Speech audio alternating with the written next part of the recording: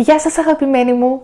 Over the years, dealing with my students who learn Greek, I found myself making the same corrections over and over again. So that's why today I'm gonna share with you the top 5 plus 1 common mistakes non-native speakers make. I'm so happy to announce to you that this video is my first collaboration here on YouTube with another great teacher. I think you know her, and this is Yuli from Linguatree. My video is the second part, so you will find the first part on Linguatree's channel. The link is in the description box. Και πάμε να ξεκινήσουμε.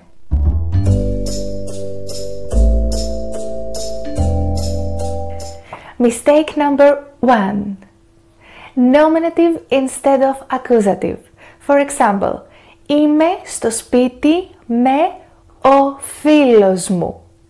No, the correct is είμαι στο σπίτι με τον φίλο μου. I'm at home with my friend. I know that cases is something difficult for you, but you can remember two things. 1. I use accusative after a verb as an object. And 2. I use accusative with the prepositions, after the prepositions. I mean with these small words με, για, από, σε, etc. If you struggle with the cases, I could make another video to explain everything. If you want that video, just comment below. Mistake number 2. The nationality adjectives. For example, ο Γιώργος είναι ελληνικός. Instead of the correct, ο Γιώργος είναι Έλληνας. Γιώργος is Greek. This mistake is very reasonable if you think that in English there is only one word, this Greek. But in Greek we have 3 words. We use 2 of them for people, Έλληνας for a man, Ελληνίδα for a woman, and the third for the rest. So we wouldn't say Έλληνας καφές for the Greek coffee, but we would say ελληνικός καφές. And we wouldn't say Ελληνίδα σημαία for the Greek flag, but we would say ελληνική σημαία. In general, we would use this ελληνικός, ελληνική, ελληνικό to say that something comes from a place. So, when you want to talk about a person, remember, don't use these endings ikos, iki, iko, okay? Mistake number 3. Πάω για βόλτα instead of πάω βόλτα, I go for a walk. Actually, we would say πάω για ψώνια, I go for shopping. Πάω για ποτό, I go for a drink. Πάω για ψάρεμα, I go for fishing. Or πάω για παγωτό, I go for an ice cream, etc. But rarely we would say πάω για βόλτα. Actually we can say πάω βόλτα, or πάω μία βόλτα, or πάω για μία βόλτα.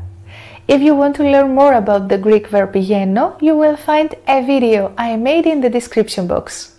Mistake number 4. Don't use prepositions before days, months, years, seasons, holidays and parts of the day. For example, don't say στη Δευτέρα instead of τη Δευτέρα, or στο καλοκαίρι instead of το καλοκαίρι. Actually, in English there are 3 prepositions for this purpose, on, in, at, but in Greek we wouldn't use any preposition before these words. We would use just the word, the day, the month, the season, etc. with their articles, but be careful, in accusative, okay? So, we would say πηγαίνω στη θάλασσα το καλοκαίρι, I go to the beach in summer. Τη Δευτέρα θα πάω στο σούπερ μάρκετ. On Monday I'm going to the supermarket. Έχω μάθημα αύριο το απόγευμα. I have the lesson tomorrow in the afternoon. Έχω γενέθλια τον Ιούλιο. My birthday is in July. Το 2021 θα σπουδάσω στο πανεπιστήμιο. In 2021 I am going to study at university. Τα Χριστούγεννα θα είμαι στο σπίτι. At Christmas I will be at home. Although we use the preposition σε to tell the time. So we would say έχω μάθημα στις 5 το απόγευμα. I have the lesson at 5 in the afternoon. Mistake number 5. To use the imperfective aspect of a verb instead of the perfective. For example, would you say θέλω να ταξιδεύω στην Ευρώπη or θέλω να ταξιδέψω στην Ευρώπη? In Greek, every verb has two stems. Let's say the present stem and the future or the past stem, or the imperfective aspect and the perfective aspect. The imperfective aspect describes a repeated action or still in progress. The end of the action is not yet known. In this case, we would use the present stem of the Greek verb. And the perfective aspect describes an action when it's a single completed occurrence. And in this case, in Greek we would use the future or the past stem of the verb. So for the verb ταξιδεύω, the present stem is this ταξιδεύ, and the future or past stem is ταξιδέψ. So when we have two verbs like I want to travel or I can travel, in Greek the second verb needs to be in the present stem when it refers to an open period of time. For example, θέλω να ταξιδεύω σε όλη μου τη ζωή. I want to travel my whole life. Or μπορώ να ταξιδεύω πάντα. I can travel always. But we would use the future or the past stem of the verb when the action refers to a close period of time. For example, we would say θέλω να ταξιδέψω στην Ευρώπη. I want to travel in Europe. Use the present stem of the verb when you talk about an open period of time, and use the future or past stem of the verb when you talk about a close period of time. And finally, mistake number 6, and this is a bonus for you. It seems easy, but you need to correct it if you want to sound like a native. So, in this question, τι κάνεις? How are you?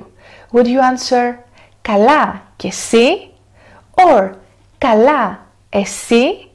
Of course, both are correct, but Greeks wouldn't say και εσύ. They would say just εσύ. Okay, so do you think that you make these mistakes? Let me know in the comments below. Also, write if you want to make this video about nominative and accusative, and don't forget to check Yuli's video as well. Εμείς τα λέμε στο επόμενο μάθημα. Γεια σου!